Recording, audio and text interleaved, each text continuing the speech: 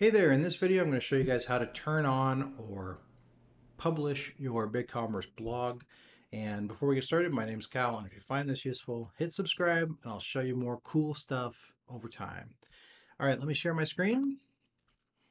Now, when you come into your BigCommerce store, you've probably already discovered this under Storefront web pages. There's a item here that says blog, and at least right now, it's got a red X by it, which means that it should not be showing up in our dynamic menu. It says built-in blog, and it says blog, which nobody really wants to call their blog anymore. Unless you do, then blog on, bro.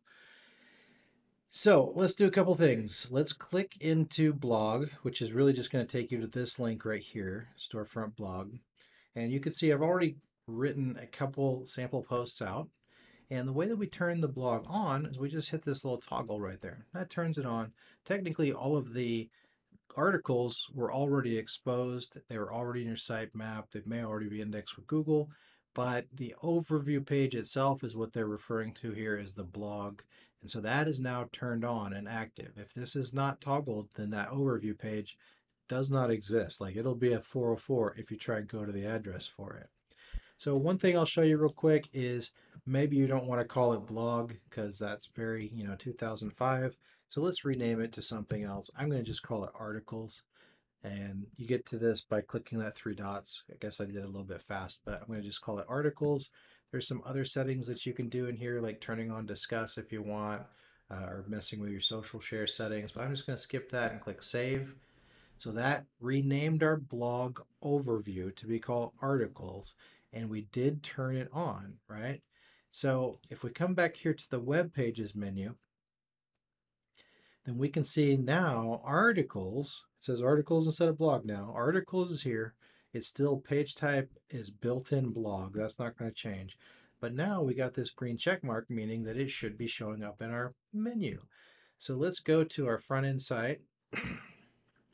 And you can see that articles is showing up in our menu, which is great. That means that we can go to the articles page and see our blogs, which admittedly don't look super great yet. So the biggest thing that you're going to want to do to fix this is you're going to want to make these images not like stupid size, right? So I'm going to show you where to do that real quick. And I'm also going to show you how to take articles out of your menu because I assume a lot of you guys want your blog page to be active, but maybe you're going to put the link in the top bar or the footer or who knows where, but you don't want to take up your super valuable main menu real estate. So first of all, let me show you how to do that. I would recommend there's really two ways that you can get rid of articles in your menu. You can go into your header files and actually comment that out. I don't recommend that because you're kind of making a mess in your files. What I would recommend is actually coming in here and using CSS to target that item specifically and just remove it using CSS, right? And so if I inspect this, you can see all of the nav page items and they all have the same class, so I can't really target them that way. The anchors within them all have the same class of nav pages action. And so where it's a little bit different is they have different area labels, and they should have area labels as part of your ADA compliance. If you don't have that, you should probably be talking to somebody about ADA stuff.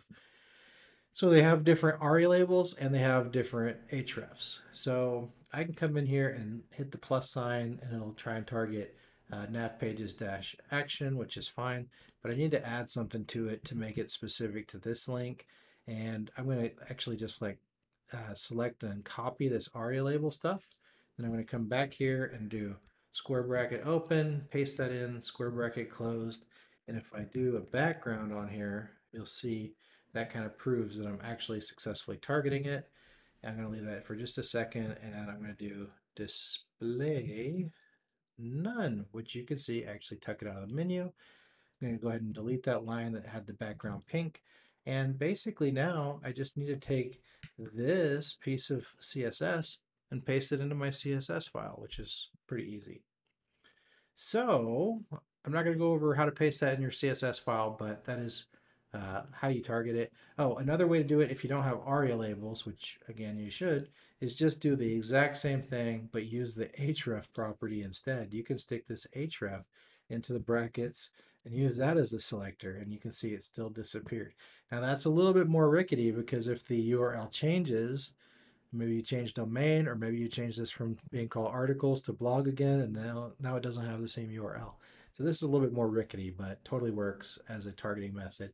And this is a way to remove it with just one line of CSS that's super not permanent and doesn't make a mess in your code. All right, so the last thing I want to show you is how to make these images bigger.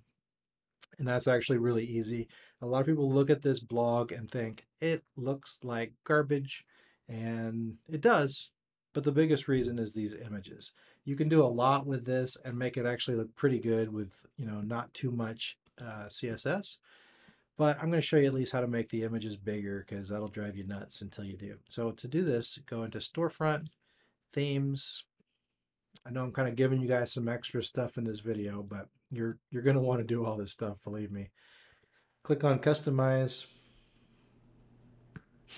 And then once this loads, we're going to click on this little art palette, paint palette, whatever you call these things, and go to global. And now this could be a little bit different in your theme. And, some of the sketchier themes out there may not have a setting for this at all. But it is in Cornerstone, which really everybody should be using. And it is in Roots, which is a good second choice. And so in here, in Cornerstone, it's under Global. And we're going to come down until we see blog, size of images. And you can see there's a choice for optimize for the theme or specify dimensions. So you want to specify dimensions, and you can see the problem here. The max width is 190. That's nothing. Let's change that to be 1200. Let's click this little chain thing and say max height 628. And I'm going to go ahead and click publish.